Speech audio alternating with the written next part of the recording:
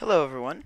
Today I'm going to be showing you how I set up control over my Panasonic projector using Qlab with the assistance of Streamdeck Companion or BitFocus Companion.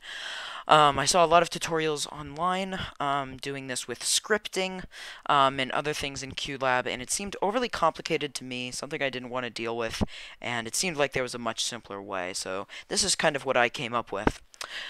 So first off, we're going to be using Qlab and BitFocus Companion, like I had mentioned. I'd like to make something clear. You do not need a Stream Deck to run BitFocus Companion. You can still control things using just the software with no physical surface attached to it, and it's very helpful. So those are the two things we're going to be using. I'm going to start out in BitFocus Companion, and we're going to add an instance. An instance is anything that you control from the software. And so in this case, we're going to add Panasonic Projector. I just searched it, and I'm going to click Add. Now, under the Projector Configuration tab here, you can go ahead and label it. I'm going to label mine Main Projector. And then you're going to want to put your projector's IP and your projector's control port. These can both be found in the Network Setup tab of the projector's menu. I'm going to leave it blank right now because I do not have my projector actually connected on this network. But once I did that, I would click Apply Changes. Under here, to make sure that it was working, you could see status, and it would be green saying OK. Next, I'm going to go to buttons. I'm going to make two simple buttons by clicking here and clicking Set Button Type Regular Button. I'm going to call this one Shutter On, and I'm going to call this next one Shutter Off. Now, under the Shutter On button on my key down on actions, I'm going to find under Main Projector, we're going to look for Turn the projector shutter on off, which is exactly what we want. And this is the shutter on, so under mode, I'm going to make it on. I'm going to do the exact same thing for the shutter off, except I'm going to make the mode off. And it's that simple. So that's kind of it for the button configuration and setup of Companion. One more thing we need to note is if over here in settings, it will actually tell you down here a little key for OSC remote control, and this is what we're going to be using in Qlab.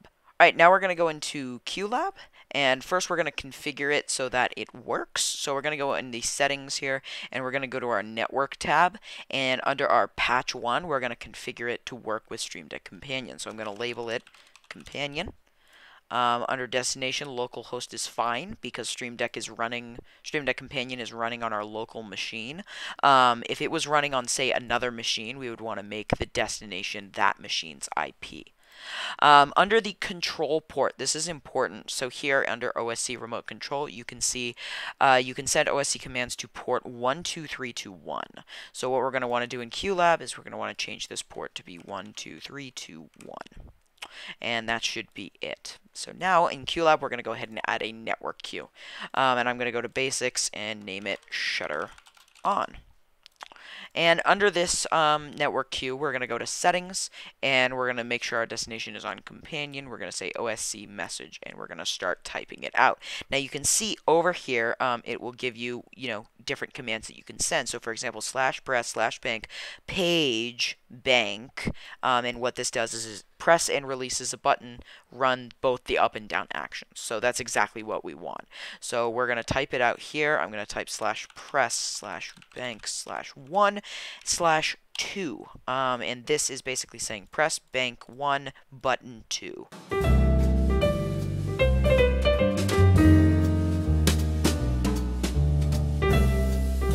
And if we go back here to our buttons, you can see that the shutter on button is sitting on bank 1 button 2.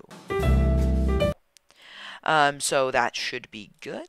And now what we're going to do is Command C, Command V this command, or Q, sorry, and we're going to name it Shutter Off. I'm going to give it a number. And then under Settings here, we're going to change this to be bank 1 button 3. And now these two should talk to Companion the way we expect it to. So now that we have the buttons configured, we want to test and make sure they work. So one way you can do that is you can launch the Web Buttons tab by clicking this button, and it will actually give you a virtual Stream Deck here, and it has these two buttons with visual feedback. So what we want to do is when a button is pressed, the top of it will actually light up yellow. So if we were to click go on this cue, you can actually see that the button goes yellow.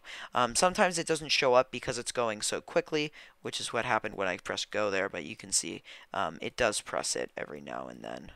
Yeah, so that means that the button is functioning, and if you set up your projector correctly, it should go ahead and trigger the projector to shutter on and off. That is how I set it up using Qlab and Companion. Hopefully this helped someone out there. Yeah, thanks for watching.